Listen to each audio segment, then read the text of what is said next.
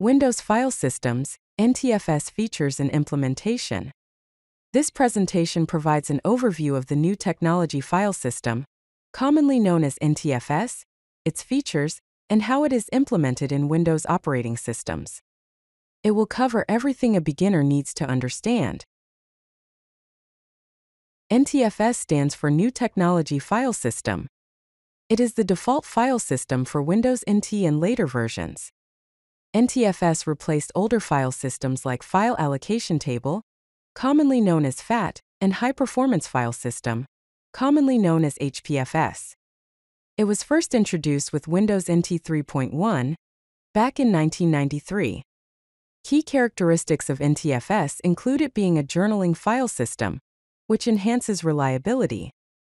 It supports large volumes, up to 256 terabytes. It also includes advanced security features and efficient storage with compression. Let's explore the core features of the NTFS file system. The first feature is Access Control Lists, commonly known as ACLs. These provide a granular permission system, allowing specific access rights for users and groups at the file and folder level. Next is file compression. NTFS has built-in transparent compression at the file or folder level, saving disk space while maintaining accessibility. Another important feature is journaling. Journaling maintains a log of volume changes to ensure file system integrity after system failures or power outages. Last but not least is volume shadow copy. This creates point-in-time snapshots of files, enabling backup and restoration of previous versions. Now, let us explore the advanced features of the NTFS file system. The first feature is alternate data streams, commonly known as ADS. It allows files to contain multiple data streams, enabling hidden metadata storage while maintaining compatibility with applications. The next feature is encryption or encrypting file system, commonly known as EFS. It provides transparent file-level encryption to protect sensitive data from unauthorized access, even with physical disk access. Another feature is sparse files. It efficiently stores files with large empty or zero-filled sections by only allocating disk space for meaningful data, saving storage space. The last feature is symbolic links and hard links. It provides file system pointers that reference other files or directories, enabling flexible file organization without duplicating data. Let's examine the structure of an NTFS volume. Key components include the master file table, or MFT, which is the central database of all files. Then there is the volume boot record, which contains bootstrap code. There are also system files containing metadata about the file system. The file system is divided into clusters, which are allocation units, typically 4 kilobytes in size. And lastly, file records, which contain file metadata and data. In the diagram, we can see that an NTFS volume is made up of a boot sector, system files, and a data area. The master file table, also called MFT, is the central component. The MFT contains various entries such as $MFT, $MFTmer, $log file, $volume, and $attribute definition. The master file table, or MFT, is the heart of NTFS, containing records for every file and directory on the volume. Each file or directory has at least one MFT record. The default record size is 1 kilobyte. Small files can be stored entirely within the MFT record. The first 16 records are reserved for system files. And the master file table is mirrored for redundancy. The diagram illustrates the structure of an MFT record, which is 1 kilobyte in size. The first section is the file record header, which is 42 bytes. The second section is the standard information attribute, which is around 70 bytes. The third section is the file name attribute, which is 70 plus bytes. The fourth section is the security descriptor, which has a variable size.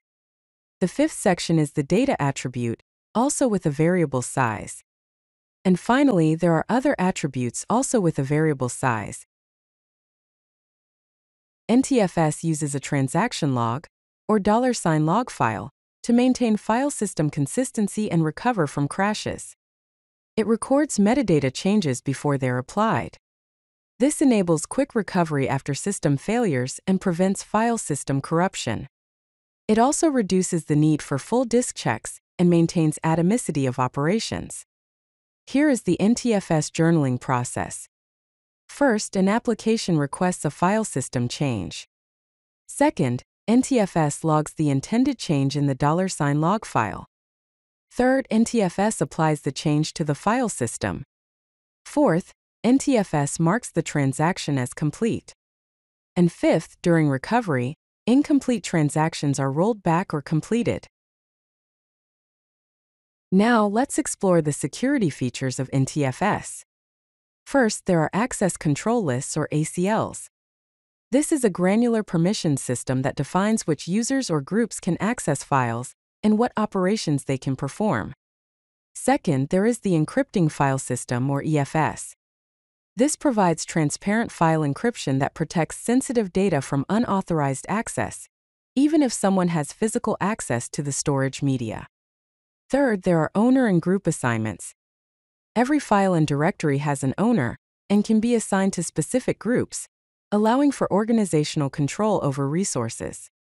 Here is an example of an NTFS security descriptor structure in code. Let's explore the performance and optimization features of NTFS. First, there is the B-tree directory structure. This enables fast file lookup, even in directories with thousands of files, maintaining consistent performance. Second, there is disk defragmentation. Built-in defragmentation tools reorganize file fragments to improve read, write performance and reduce disk wear. Third, there is file prefetching. This anticipates file access patterns and loads data into memory before it's requested, reducing application load times. Here is an NTFS performance comparison chart. Sequential reads on a typical solid-state drive, commonly known as SSD, reach 280 megabytes per second.